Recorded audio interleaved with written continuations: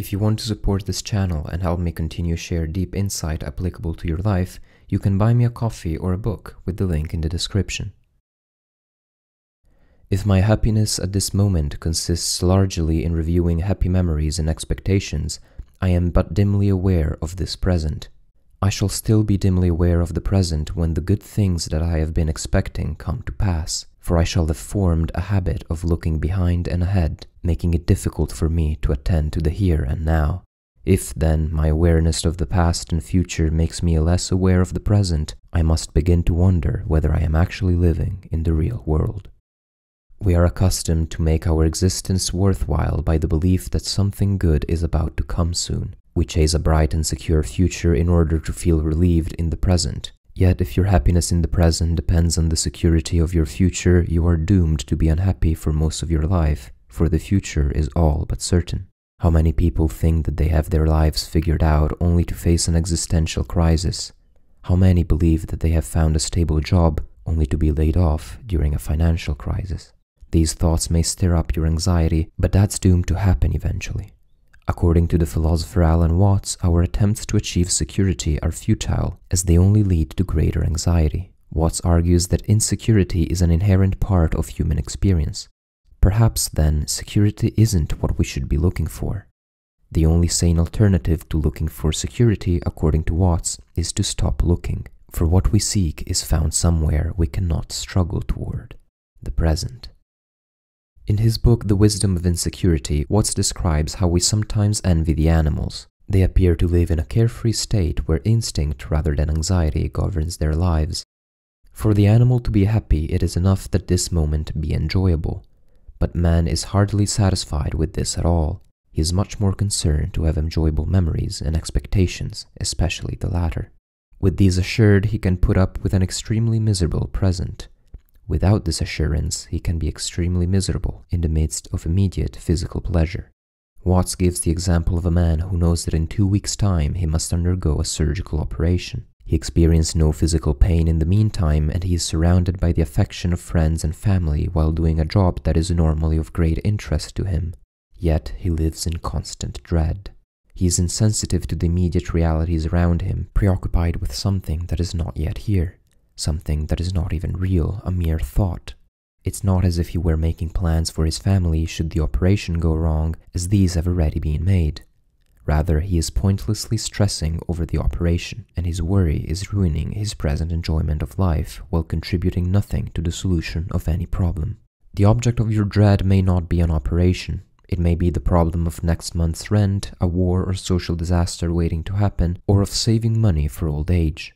Though it is useful to plan in order to face such problems, to think about the future without being grounded in what is present remains an absurd waste of life. After all, the future is quite meaningless and unimportant unless, sooner or later, it becomes the present.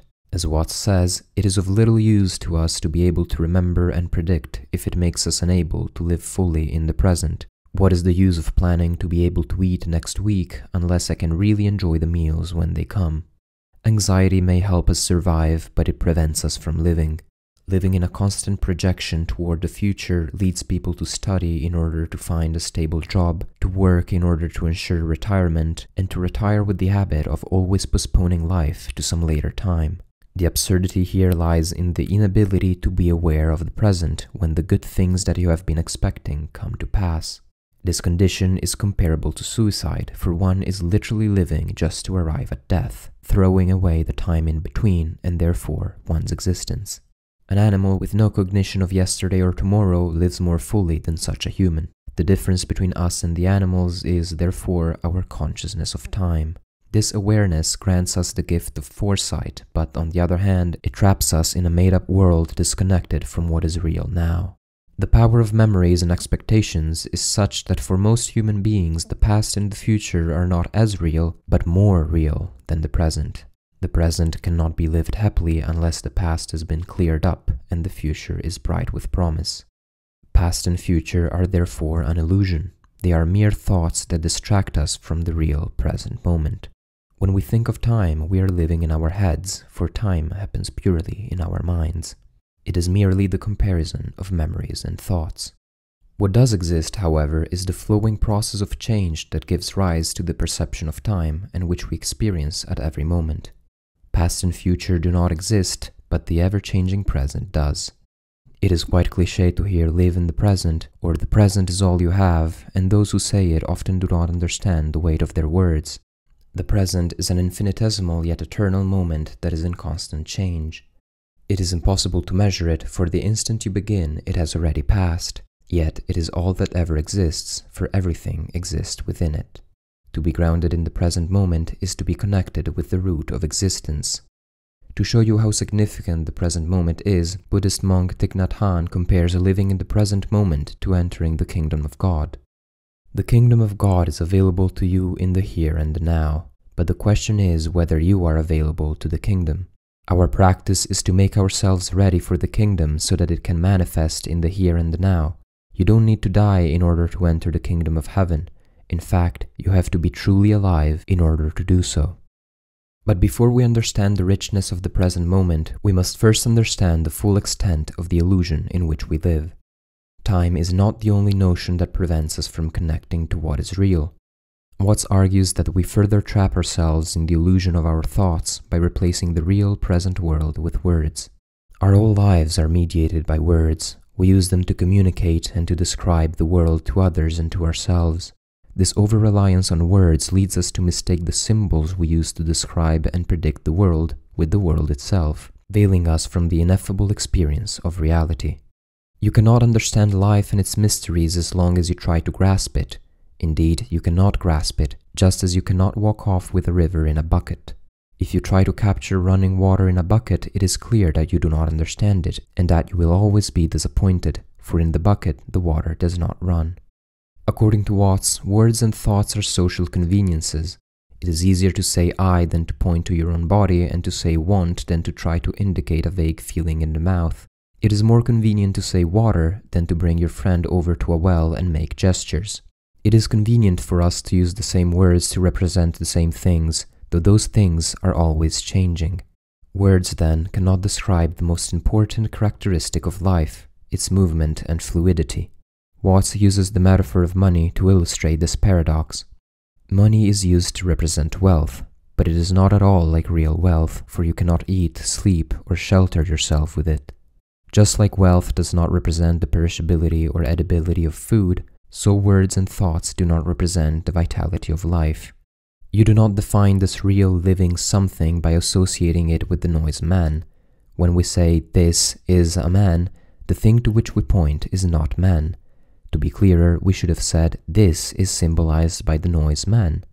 What then is this? We do not know.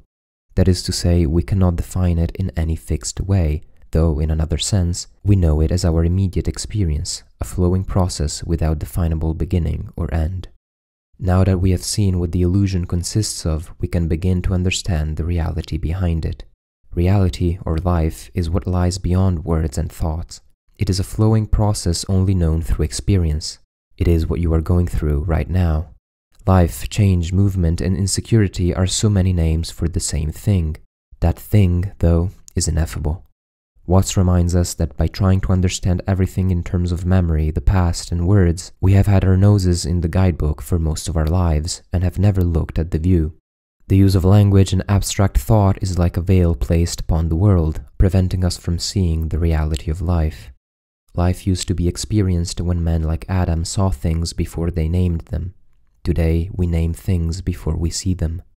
What lies outside of the illusion, therefore, cannot be talked or thought about. Through words, I can only tell you what is not that reality, so that you may become aware of what's left. But it is only your experience, your very existence, that can reveal the eternal present moment, and you have to do absolutely nothing to reach it. You are already here.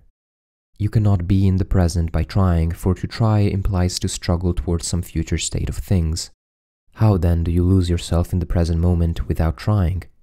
You already do it, especially when you experience pleasure without any worry. You are one with the experience, one with the great stream of life. But the moment that you feel pain, or you suspect that the pleasure you're experiencing can end, you tend to suddenly begin to analyze the experience and look onto the future. Your mind splits in two. On one side is a separate and independent I, and on the other is the experience that I is having.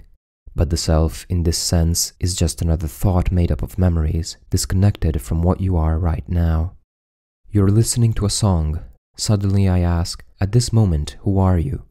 How will you answer this question immediately and spontaneously without stopping to find words? If the question does not shock you out of listening, you will answer by humming the song. If the question surprised you, you will answer, at this moment, who are you? But if you stop to think, you will try to tell me not about this moment, but about the past.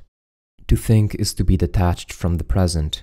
Detaching yourself from the present protects you from pain and allows you to plan for the prolongation or repetition of pleasure. But in doing so, you try to make permanent those things which are only enjoyable because they are changing. In other words, the more we struggle for life, the more we are killing what we love. The antithesis to that is the complete acceptance of all experiences, both pleasant and unpleasant, with the awareness that one implies the existence of the other.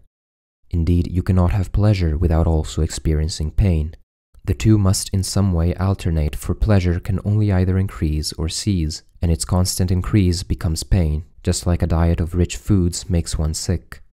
Our increased sensitivity to pain and pleasure is the price that we must pay for the increase in our consciousness.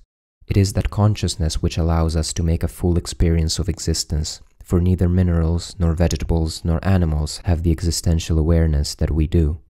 We must therefore not resist insecurity. Insecurity is just another name for this moving process which we call life, but which in truth cannot be boiled down to a simple word. To try to prevent insecurity is to try to stop life.